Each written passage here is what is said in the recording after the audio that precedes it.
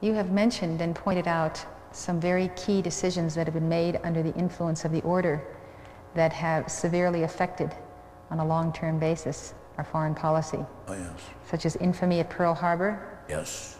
Do you want to give a few statements about each of these? There's about 7 of them. Well, of course, Pearl Harbor was a disgrace because the United States had broken the Japanese code. Roosevelt knew. Stimson was the member of the order.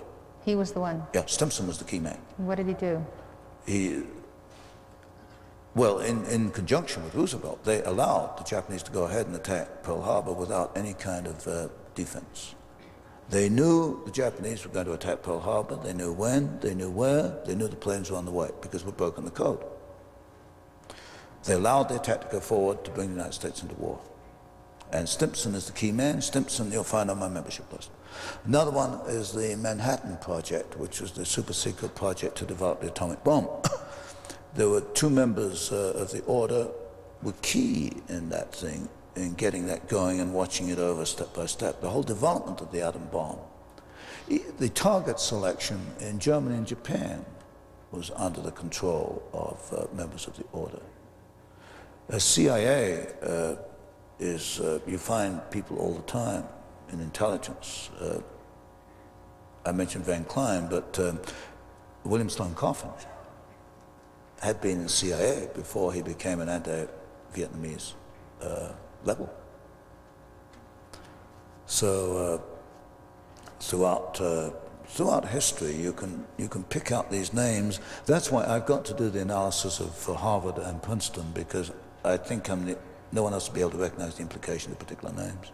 So we have a lot of missing names and missing families, don't we? I've only identified about 25% of the establishment. Well, who was the member of the order influencing the Korean War? That would be Stimson.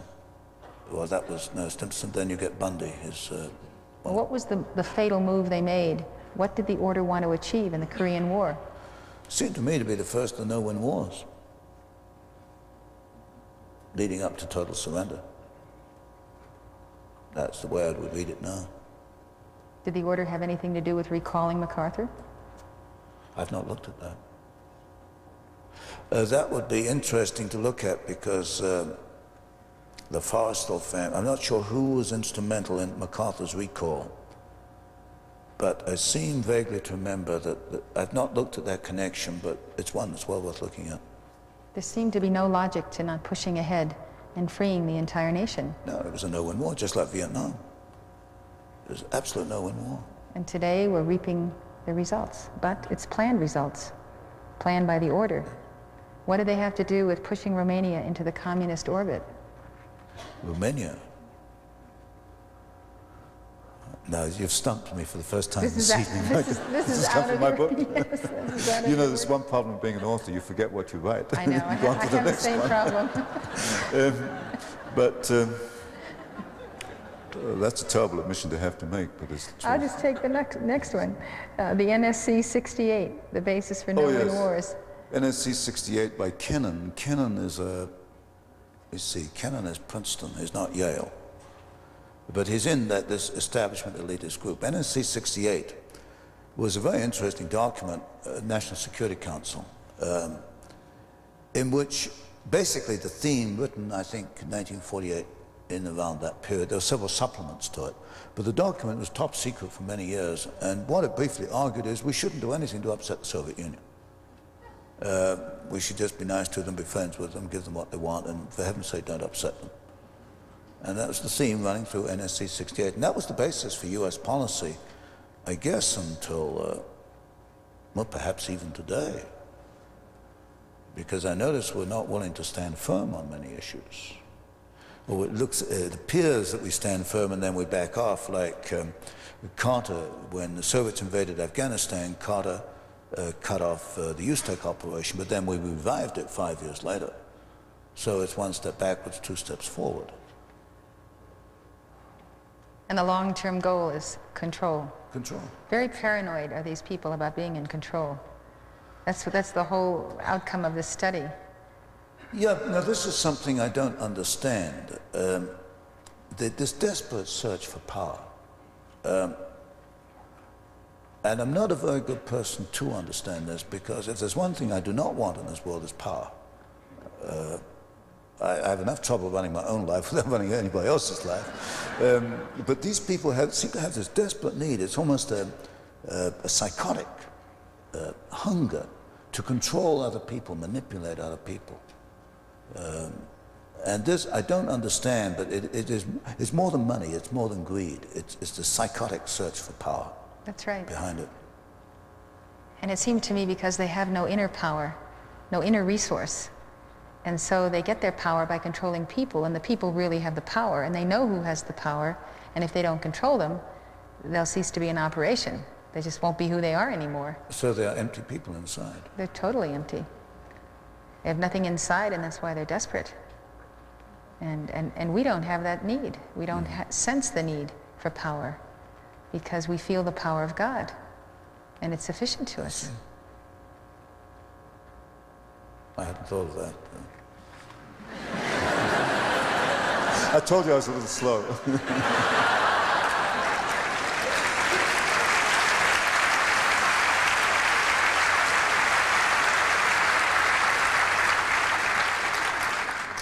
Well, how about the order in the attack on SDI? Oh dear, I am slow this evening. I've not yet identified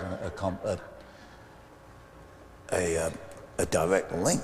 Now, Vice President Bush is a member of the order. And Vice President Bush, of course, is one of the few Republicans who's been ambivalent on SDI. If normally you look at Dole, your top-ranked Republicans have come out for SDI. Bush's statement was ambivalent. He said, under certain circumstances, I would be for it, under certain, I would not, without defining what circumstances. So the only member of the order who's had anything to do with SDI has been ambivalent. In other words, leaving the way open to say no. Well, maybe the certain circumstances have to do with who is calling the shots from the order, which brings me to the question, is this a consensus that is reached, or is someone behind the scenes giving out these directions? I think the center, while Averell Harriman was alive, was in Brown Brothers Harriman, the investment bankers. 16 partners, 11 or 12 were members, were partners. Of these partners were members of Skull and Bones. That was the center. The center appears to have shifted now more towards perhaps the Bush family, the Mellon families, that group of families which go back into Texas oil, although people don't know this about Bush. It appears to have shifted into that area. But I'm a little out of touch with my sources. They only show up, every so often they send me another batch of material. I've not had any contact for about 18 months now. These anonymous packages? Oh yeah, they keep sending the anonymous packages. I've not had anything for 18 months now. That's for real, anonymous packages? Yeah, they are anonymous packages, yes. Oh, yes. That is for real. Somebody on the inside wants you to know. Yes, yes, yes. I better not give my suspicions. Okay. When I began to publish it, they ran some tests on me. I got a letter from a gentleman who claimed he was a member. He was writing under a code name, and he said he had more information to give me. He wanted to defect or something. I forget the exact word. So I wrote back through, not through any of my addresses, and said I wanted to meet him and asked him certain questions. And he said that I would be hearing from 2 other members, and indeed I did hear from 2 other members, but they made a mistake. They gave me false names, but they didn't give me false addresses. So I had one of my assistants go through the membership list and look for these 3 addresses. And she came up with the 3 like that. So I got their correct names. So I wrote back and I said, well, if you were on the level, you wouldn't be giving me a false name. And that just cut the communication like that. So it does exist. It is a secret society. They're not very happy with me. And that doesn't concern you too much? Oh, not in the slightest. I'm happy they're not happy with me.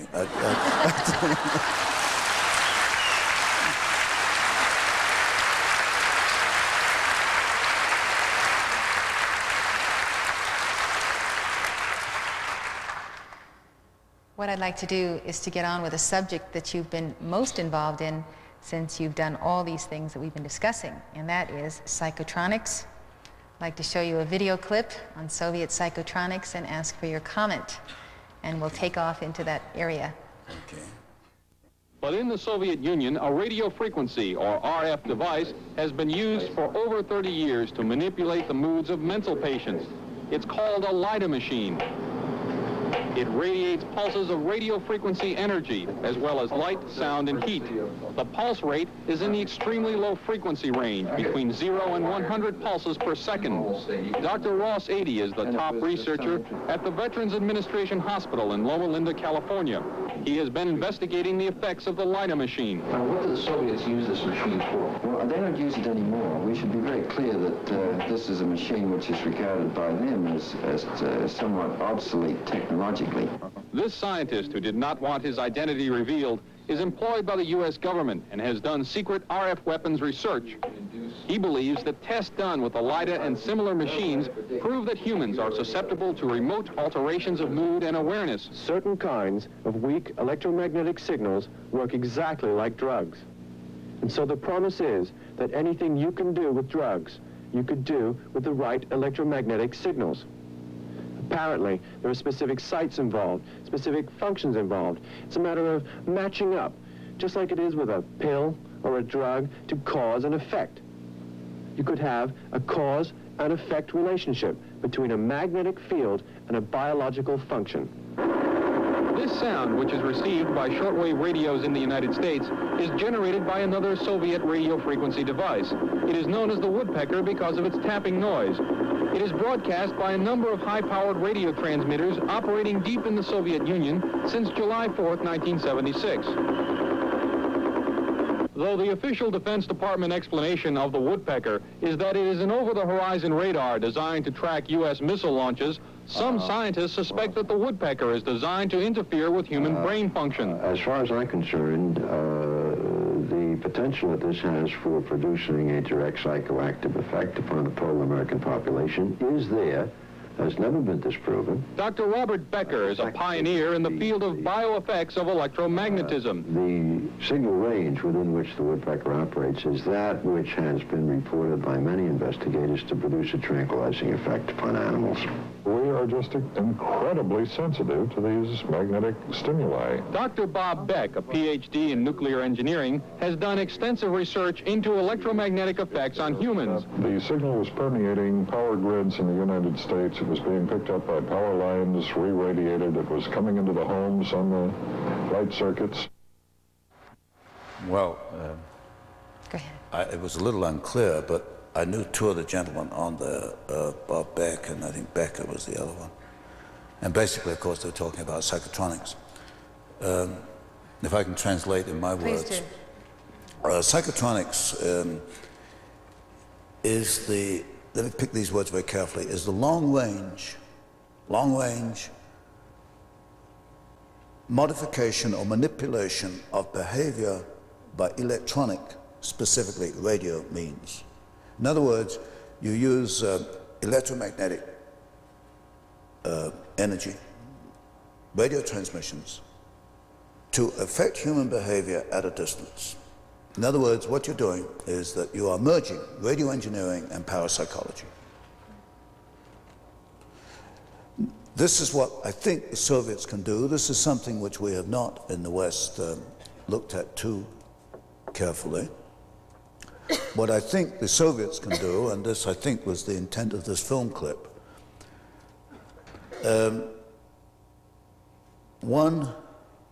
let me summarize what they can do and then in more detail about one or two of these facets. One, they can manipulate behavior at a distance. For example, they could create a riot, which you couldn't stop in this auditorium right out of that transmitter.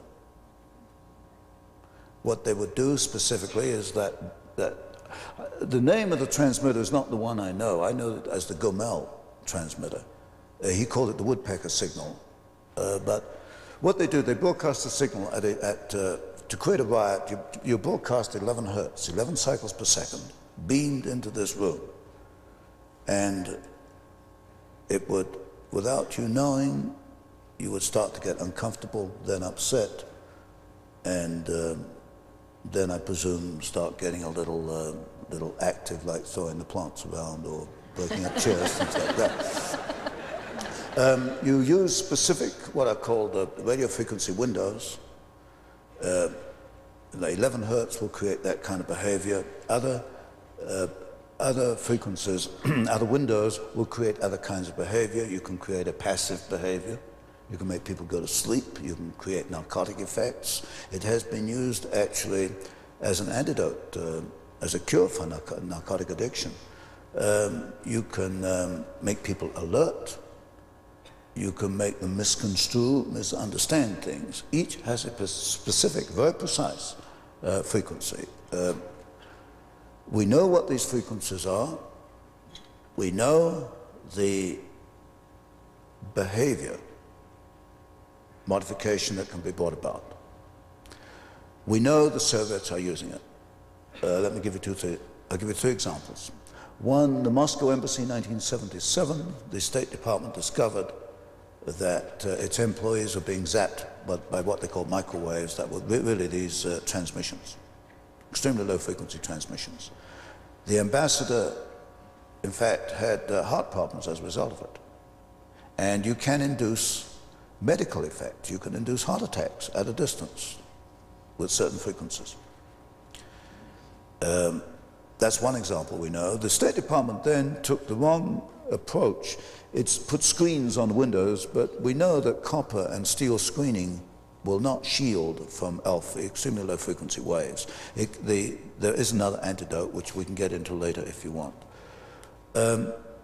One, we know you can modify behavior through beaming radio waves on specific frequencies at a distance. We can do that. How great a distance? Well, the transmitter they're using is at Gomel. We know that that was beamed on Eugene, Oregon in the late 70s. They were picking up, I forget the cycles per second, I think it was about 9 hertz. And that was very intense at 3,000 feet. They got, public health people picked up a number of, well, I think 20, 30, 40 cases of disorientation, headaches, nausea, that kind of thing, which you would get from that frequency. A more clear example is not Eugene, Oregon, although I'm fairly sure of that case, is the Canadian cases, Kirkland Lake and Timmins, Ontario, both bombarded by the Soviets. In this case, I'm in touch with a Canadian scientist who did the analysis for the Canadian government. There is no question in his mind that the Soviets bombarded Kirkland Lake and Timmins with a frequency which would create disorientation, headaches, and nausea, that kind of thing. So the distance, if you can, if you can get a radio wave in there, you can get this effect in there. It's the frequency on which it operates. The purpose of this was an experiment to prove what they could do and what they could do in wartime? I think in the early 70s, this was experimentation. I think what they're doing today is not experimentation.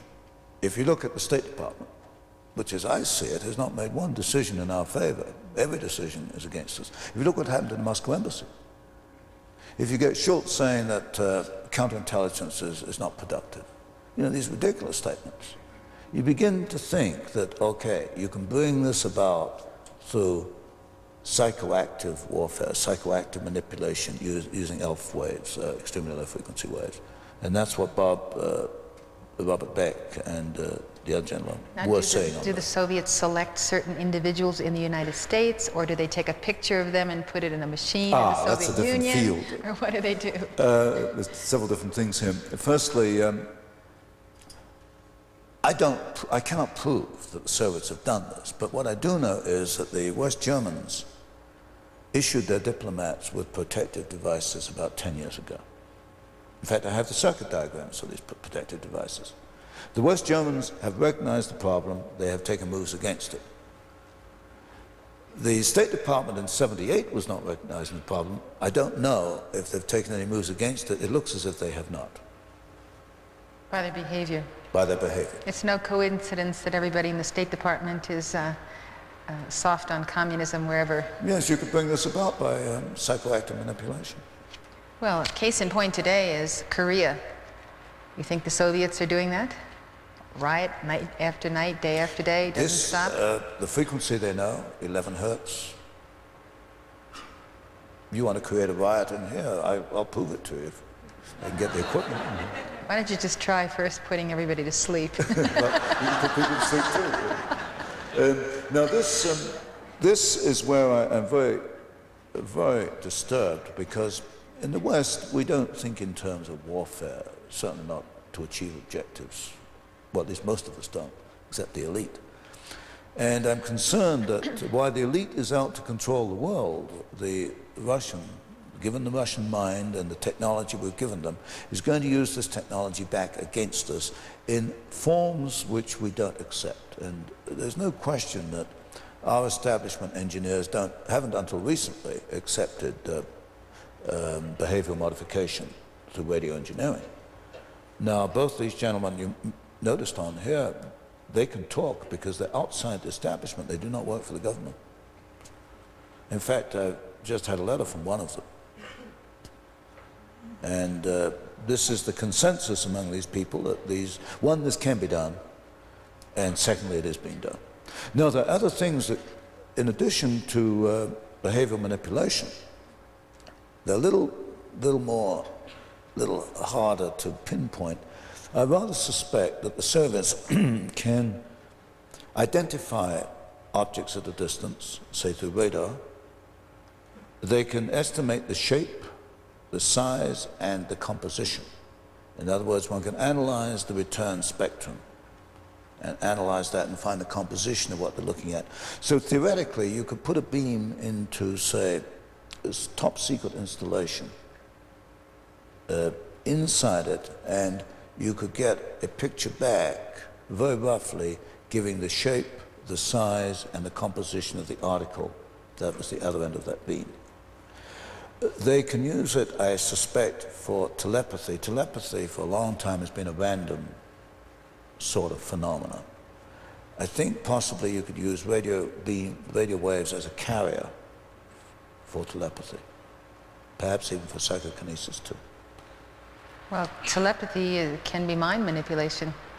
Yes. If someone doesn't recognize it as an exterior communication. Yes. So that basically is what psychokinesis is. Then the one you mentioned about the putting the picture in the well, the number of end uses for that, I don't know which one you had in mind, but for example, it could be used for finding people. Tracing people. You could put a picture of a person within this machine and through a map have it trace out the coordinates where the person is. I heard it was used in one case, the US Navy, now I cannot verify this, it's only it's just hearsay, that the US Navy did experiment with this kind of operation by getting the signatures of Soviet submarine commanders and using this process for identifying the location of this particular submarine. Now that's a fantastic achievement by a signature. Yes. You can't hide anything on this earth, not even a thimble. Yes. Now, do you think the Soviets are targeting certain segments of our population that are the leadership, the Congress, the military, or do you think that over the pole are coming ELF waves that are affecting the entire population, beaming these between 3 and 4 a.m. in the morning and so forth? Yes. Well, if you look at Washington, you know, you go into Washington, it's like a world apart. And you go through all, like we did earlier, do we explain these things by stupidity, by ignorance? And you're almost left up by default with this behavioristic manipulation. It's the only one that really fits. I mean, these people are so out of touch with reality, as I see it, and as you see it, that this really becomes the only explanation that will hold water. Well, when you have a few people that are not in any way influenced by it and take their stand for reality, for truth, for common sense. Do these people have a natural repellent of these kind of energy waves? Is it the strength of God within them, or what is it that keeps some people totally clear in their thinking? Well, as I've tried to say today, I've always explained it, my position on the basis I'm just thick-headed and rather slow. I don't see things the same way as other people. But I think there's got to be an inner force, and a spiritual power, which enables us, perhaps gives us an inner strength to see truth, to see things as they really are. And these people, as you mentioned, don't have this inner strength, this inner power, this inner reflection of God. The people that succumb. People are doing these things. The people projecting the waves and those that are receptive to them. Yes, both sides. Both sides. And when you look at the people who are receptive and who tout this line, they seem to have had the capacity for vulnerability to this before they came under that attack. Like Schultz, for instance. Yes, a vulnerability. Yeah, like Schultz. I mean, you could say he's a victim of ELF waves, but Schultz was Schultz before he was a victim of ELF waves, is what I'm saying. Yes, it's whether the Soviets manipulated his psychological weaknesses or the ELF waves brought them about. But the kind of person you get in Washington, a person who searches for power, you can guarantee that 95% of the people in Washington have got this lack of inner strength, as you mentioned earlier. You know, if it's been observed by top people in Washington that the attrition rate on the part of people visiting the Soviet Union and then coming back and being soft on communism is amazing. In fact, they can go to the Soviet Union and be totally turned around in their views and become pro-Soviet. Do you think that therefore there is a greater effect of this mind manipulation in Soviet territory at closer range? You're getting this with the businessmen. These top businessmen go to the Soviet Union and they come back. Dwayne Andrews is a very good example. He's chairman of Archer Daniels Midland. They come back from the Soviet Union and they may as well be reading a translation of Pravda when they come back. It's the straight party line, right the way down. Now, they weren't always like that. But they do go visit Moscow and they come back and they gradually get into this party line business. What is very disturbing with a man like Dwayne Andrews is he is a very big financial contributor to people like Sandra Dole. He backed Hubert Humphrey for many years. But you do get this phenomenon, not so much with diplomats, but you certainly get it with businessmen. They go there, they're wined and dined. I suspect they get this psychological manipulation. And they come back, and then they parrot the party line. When you challenge them, they become confused and hostile. That's a real telltale sign, isn't it? Real telltale sign. The hostility is a front because there's no reason behind it. That's right. It's a bluster. It's bluster. And I've seen that at first hand. They become very antagonistic. I've seen it too. Yes. Which is weakness. There's nothing behind it. They're confused themselves why they're saying this and why they're doing this.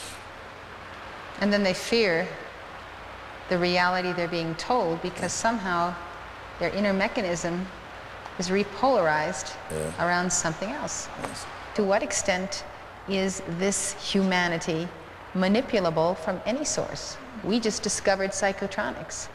May have been around a long time.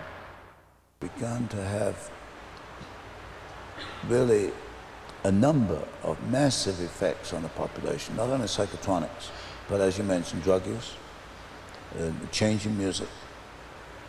These things coincide in the last 15 years.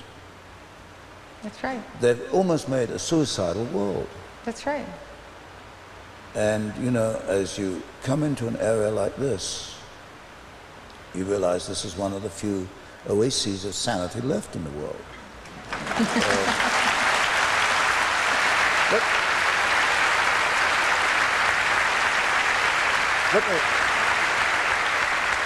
Let me give you an example. Those of you who know San Francisco, I was looking for a shortcut in the 280 freeway in San Francisco the other day, and I cut through some side streets. Boom, right through my rear windshield, somebody threw the steel base of a bumper jack That thing weighs, what, 10 pounds, shattered my rear windshield. Fortunately, as I heard it, I accelerated so it landed on the seat. It didn't hit me. That is the extent of violence in the cities. This is peaceful San Francisco. My car now, today, is in the shop. When I get back, it'll have a new rear windshield in. And the cities are disintegrating. There's no question about that. I mean, this is, I call this an oasis of sanity, and because this disintegration is going to continue. It's not all Soviet, it's not all elf waves. It's not all drugs, it's not any one thing. It's a combination of things in which all societies are disintegrating. And this is going to accelerate in the coming decade. It's an era of history. Yes. And it's happened before. Yes. You can look at it in prophecy, astrology, all different areas and ways. Yes. I think this particular area that you're into is very fascinating because it could make one feel helpless if one, again, didn't have the power of God to lean back upon. This idea that something can influence your mind with such intensity, especially if you would consider yourself a target, because you have creative, original thinkers, as you say. This is an oasis of individuals and individualism. Well, you've explained why you left Malibu and came up here.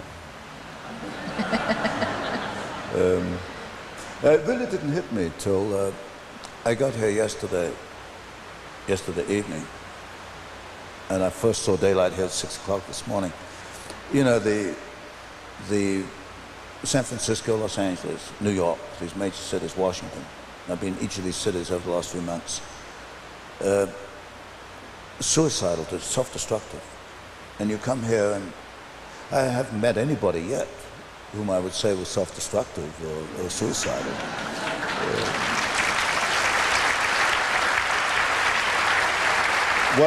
What impresses me is the willingness to do what has to be done with pride, with love, productive things, which is the complete opposite to what is going on in society as a whole. Well, this is to put it in biblical terms, this is a peculiar people that you find here. And that peculiar people has seen and read the handwriting on the wall in those cities, and they've said, we want to come apart with our families. Yes. And be independent of this downward spiral, that is unexplainable, really, in its point of origin. The tragedy is that so many people in the cities are caught up in this. There's no escape. There's no escape. Whole subcultures are now. There's just no way out. In the affluent suburbs, yes, there's still a way out if they want to take it. But when you look at many areas of our big cities, they're doomed. They're doomed. They're doomed. And the people know they're doomed. The heaviest incidence of drug use is in your low income levels, areas. That shocked me when I found that out. That people just trying to forget, I suppose. And you can look at it from this arena here in a clearer perspective than you can when you're sitting down, say, in San Francisco or Los Angeles. We're undergoing a tragedy within society. And it may not fully evolve maybe for 10 or 20 years. It's almost as though they sense the end, whether it has to do with the Soviets or things we know not, and they're behaving like lemmings. They're going to rush to their destruction, almost by a force, which does make us turn again to psychotronics. I mean, it is, one can call it karma, one can call it the age, but there seems to be another ingredient that is impelling it, whereby they are no longer in control of their own minds. It's almost as if there is a force or a power outside the Soviets and outside our elite. Well, the only ones we know about outside of all of this are the UFOs, and they have a superior technology. I believe that they have genetically engineered the human race to limit that race, to not be able to rise to their levels. We are showing breakthroughs today in space, which is probably alarming to them. because this is a very important planet for resources, for water, for refueling. They've been around for centuries.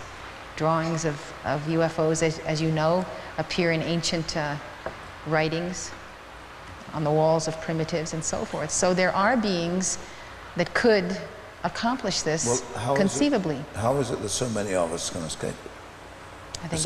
I think it's the power of God. I think that light itself, the light of God, actually penetrates the body's cells. And that God gave His creation a divine spark, which is a sacred fire that we each have in our hearts. And that the power of this sacred fire is greater than all other material power. But it's still not strong enough for us to live within society, outside society.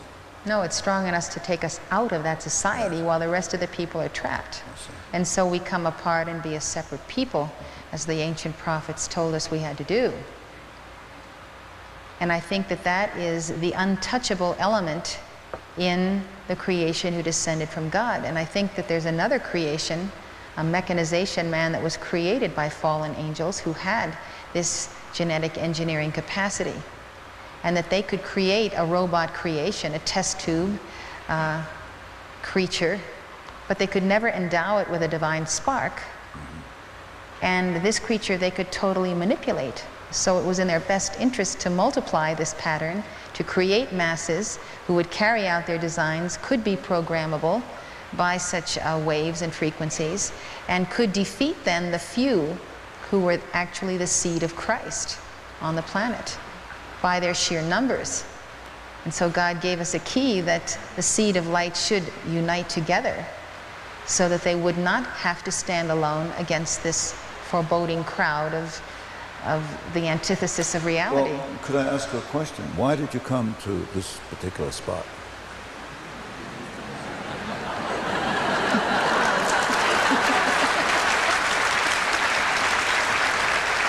You know, ever since I got here yesterday, let me be frank with you, which I usually am. I was driving down from Livingston, and as I came down this valley, I got a feeling of a strong power within the valley. Well, I'm obviously telling you something you already know, so I haven't got it to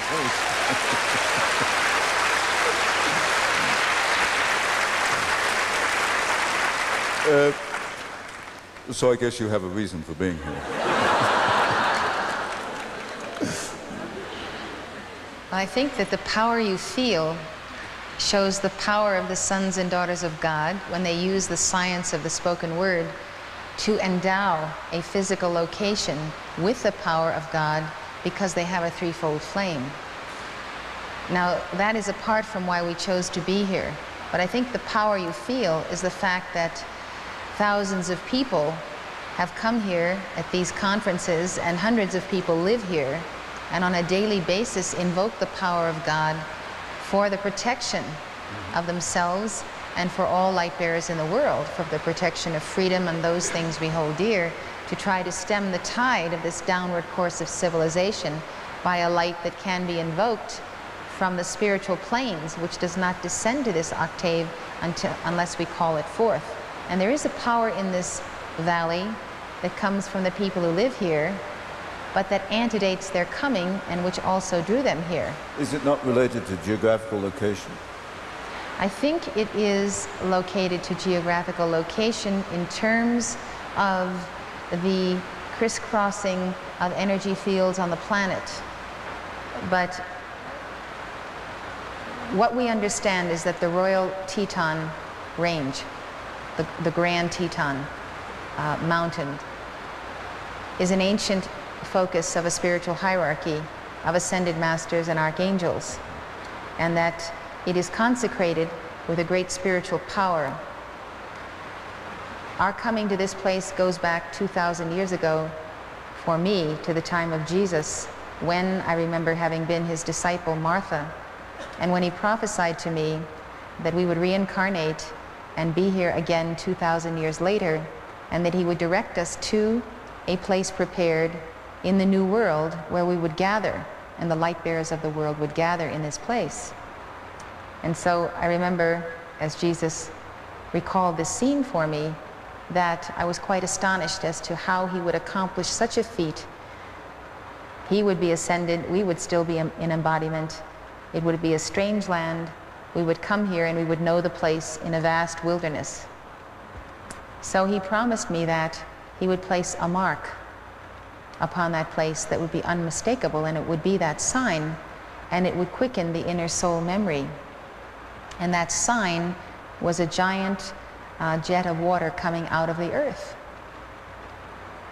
And this water would have the appearance almost of fire when it would come out of the earth. This was even more astounding to me. What was astonishing about this experience is that we found and located this place by divine direction, it meeting all the spiritual and physical requirements, an inner retreat as well as a place to be self-sufficient agriculturally and economically by being able to raise livestock and grow our own crops and so forth. So after we had purchased the property, it was then that Jesus quickened in me the memory of this prior experience. And then I realized the sign was Old Faithful, and it was unmistakable. And all my life I had been drawn to Old Faithful, but I had never been to see it before we purchased this property. So we feel that there is, if you would have it, an electromagnetic field connected with this property and the adjacent wilderness lands, park territory, forest territory, going all the way to the Grand Teton, which is about 79 miles as the eagle flies from here.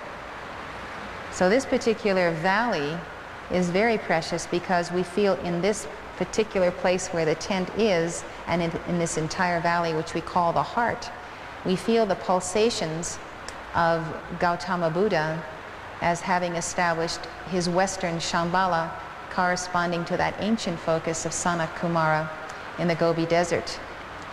And there is a correlation of the lines of force in the earth between these spiritual retreats of the Brotherhood. And we feel that this land was prepared and preserved for us by Jesus and by Saint Germain.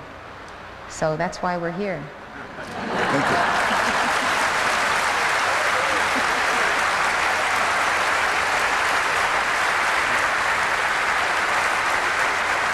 Well, I must make one comment. You certainly picked an isolated spot.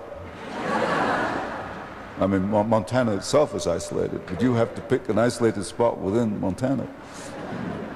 Well, it's a very secure sense that you feel here. Oh, yes. Whenever I flew up from Los Angeles to Bozeman Airport and I would put my feet on the ground, the earth would feel solid. And I would only know by contrast that Los Angeles earth really never felt solid. Mm-hmm.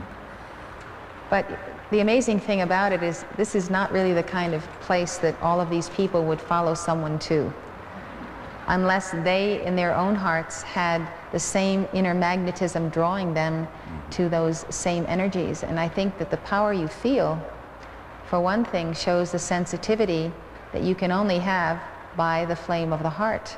Only the inner fire can give you a reading on the spiritual power that is here.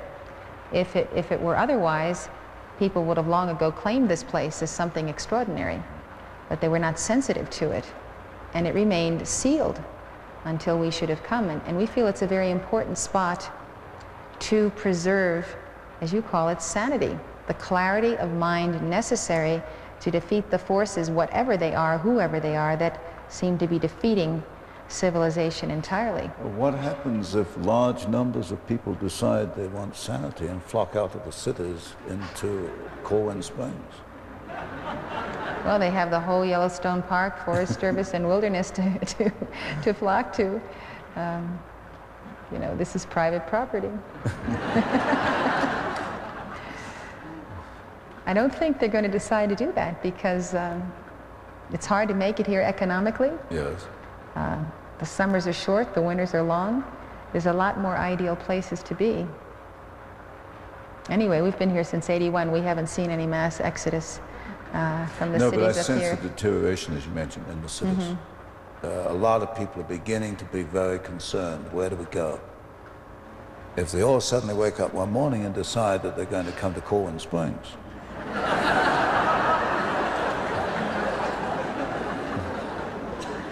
I guess we have to cross that bridge when we come to it, don't we? Well, I must say I very much enjoyed my visit here. Well, we're not done because you hear that rain? Excuse me? We're not done yet because you hear the rain? The rain reminds us that you haven't said a word about weather manipulation by the Soviets. Oh, yes.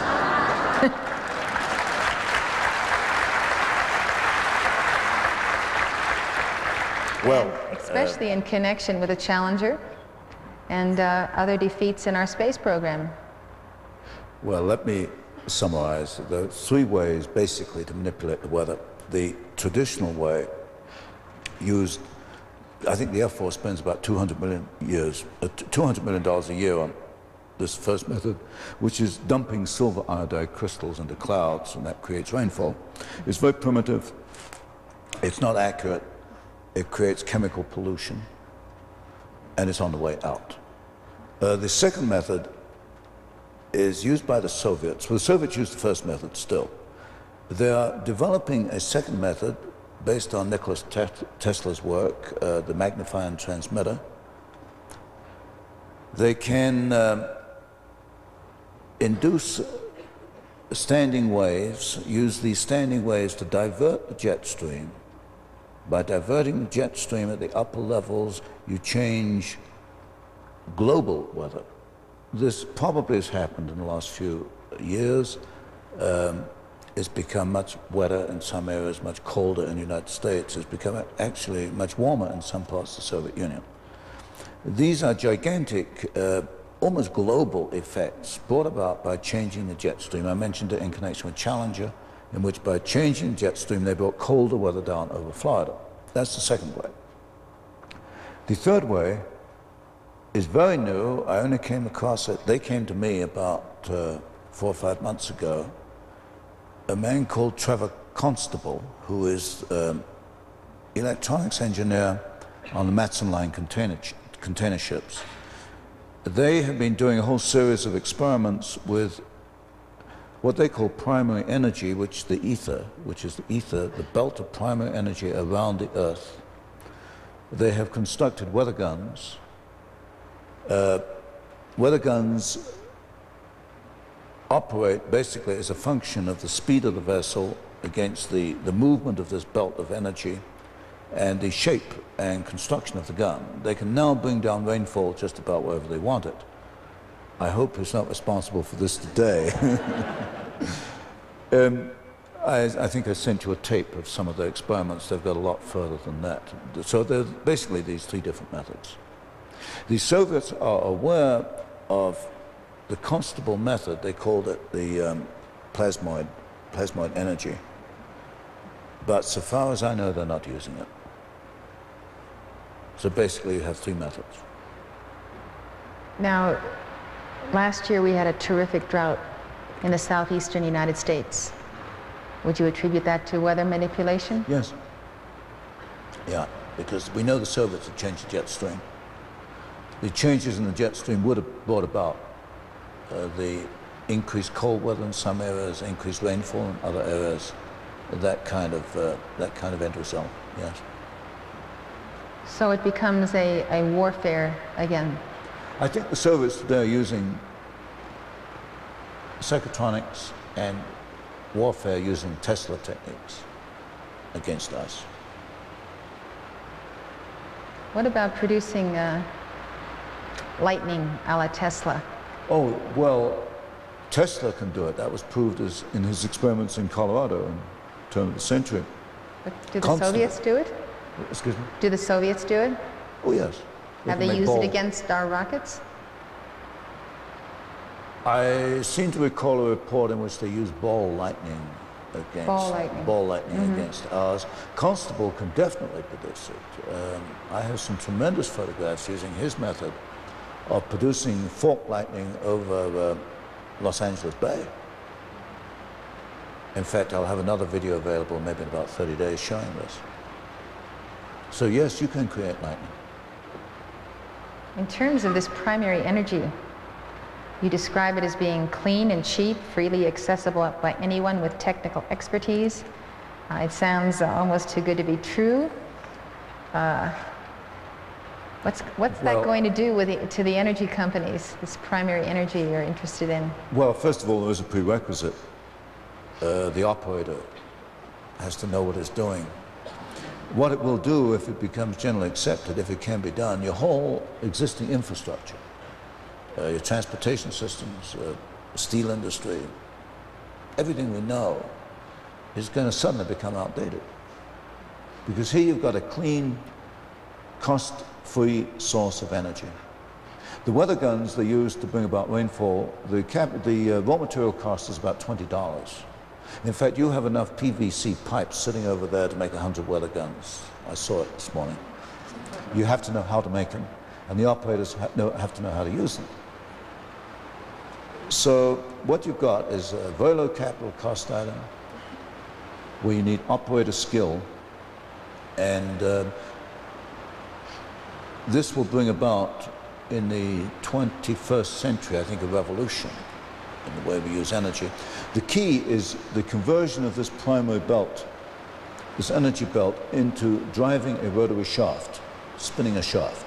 Once we can make an engine out of it, once we can use this energy to make an engine, then that's the end of the internal combustion engine, atomic energy, diesel engines, that whole era which began 100 years ago. Well, who's into this, and how near are they in using this primary energy? The key man is Trevor Constable. He's electronics engineer for the Matson line, electronics man. Some of his key assistants have worked for companies like Boeing. So these are not run-of-the-mill ordinary engineers. These are top-level engineers.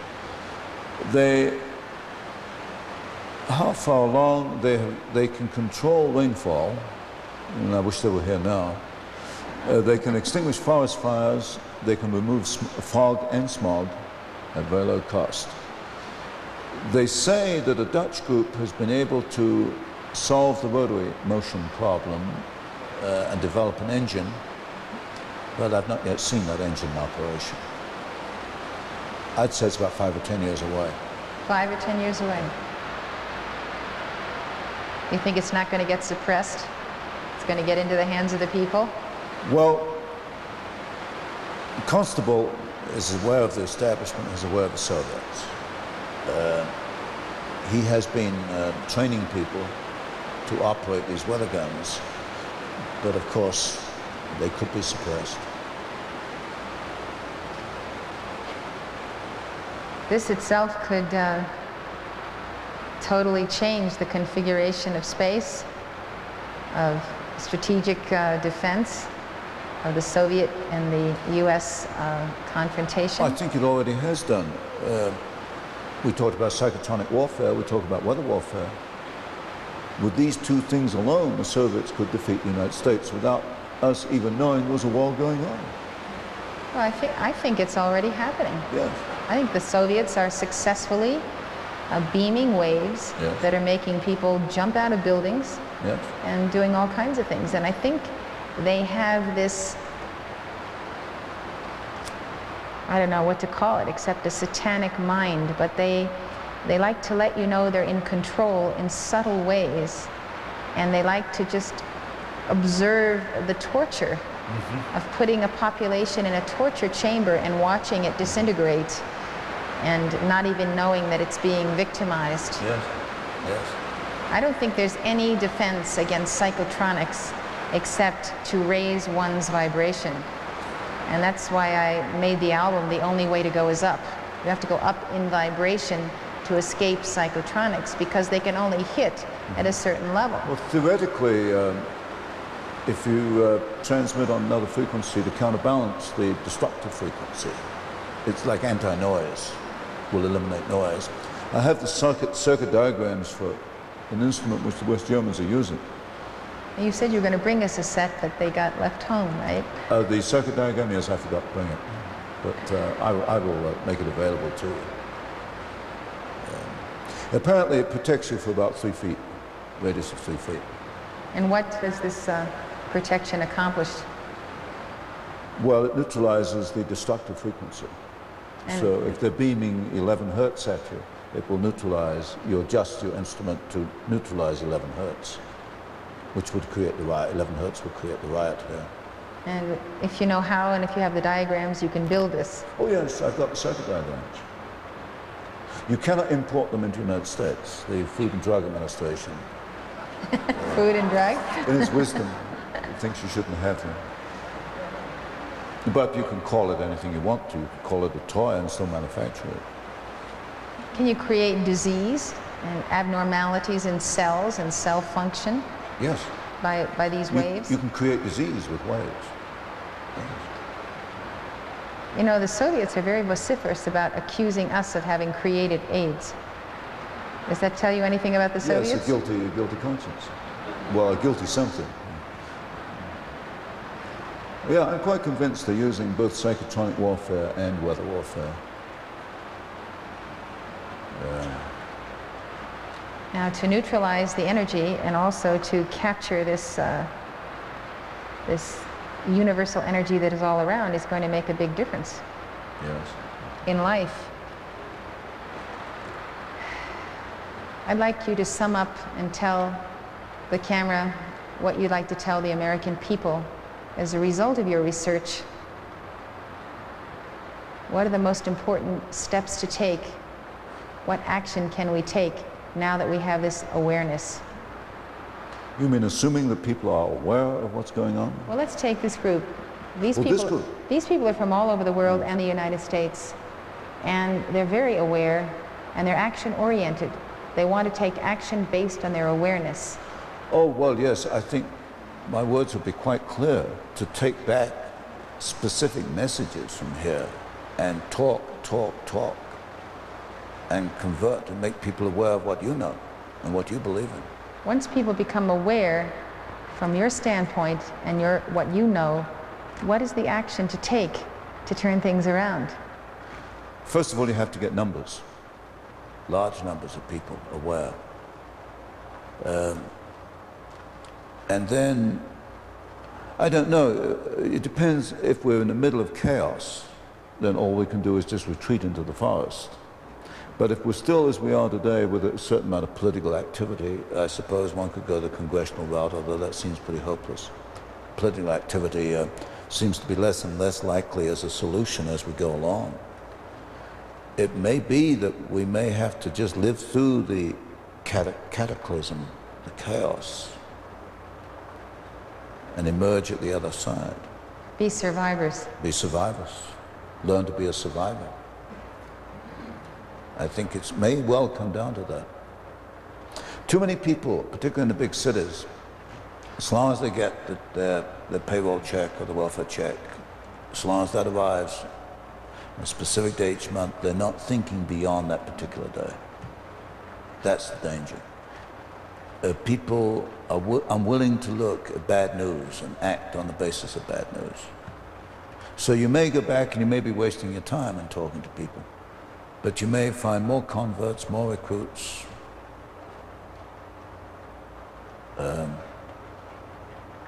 But that I can't answer how many.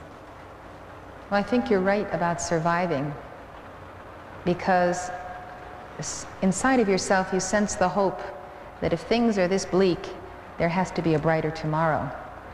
And if we can survive to that tomorrow, we can build a new world. We can even build a golden age. If I can be honest, I don't think we've begun to see the bad side, the chaos that is ahead. I don't think we've begun to see it. Everything you're talking about, if you simply track it into the future, its end is chaos. Yes. Cataclysm. Yes. Disintegration of matter. Yes. Minds. Yes. And the whole thing may have to disintegrate before we can rebuild it. I think that the difference between this group and those in the cities is that we have perceived clearly that there is a divine will that wants us to survive. Yes. And we are determined to do so because someone must bear the torch of civilization, and a spiritual teaching into the future. Apparently everybody has made a personal commitment to survive and to carry the torch forward. They wouldn't be here if they hadn't.